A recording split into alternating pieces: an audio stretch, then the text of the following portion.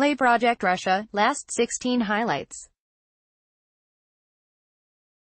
4:36 The World Cup quarter-finals get underway on Friday, but for some players an appearance in the semi-finals could cruelly be taken away. Yellow cards are only wiped after the quarter-finals, so it means that any player shown their second yellow of the tournament in the next match will be ruled out of a potential semi. France have 4 players on one booking, including Paul Pogba, right-back revelation Benjamin Pavard and striker Olivier Giroud.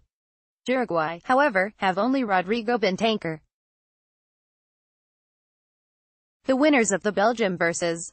Brazil tie could be without star names.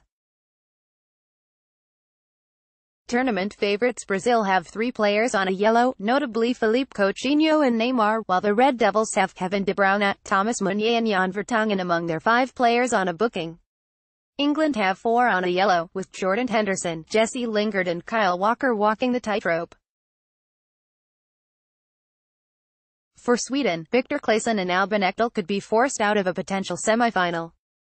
It's the 4th quarter-final that has by far the most jeopardy, with 8 players from Croatia and 5 from Russia already having one caution to their names. Mario Mandzukic, Ivan Rakitic, Ante Rebic and Sime Vrsaljko would each be a serious loss for Croatia, while Russia would sweat over the availability of Alexander Golovin and Ilya Kutepov. Any player sent off would also be ruled out of the next fixture.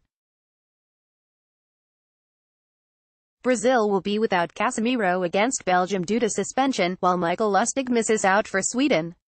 Total yellow cards, 189 total red cards, 4 average yellow cards per match, 3.40 World Cup 2018 must-reads. Make your daily ESPN FC match predictor picks, World Cup fixtures, results and coverage, all 32 World Cup teams tournaments in 3 words. Godin shows why he's football's best defender. Jesus should start for Brazil despite Firmino claims. Who is the best World Cup penalty shootout keeper left? Players suspended if BOOKEDFRANCE Olivier Giroud, Benjamin Pavard, Paul Pogba, Corentin Tolisso.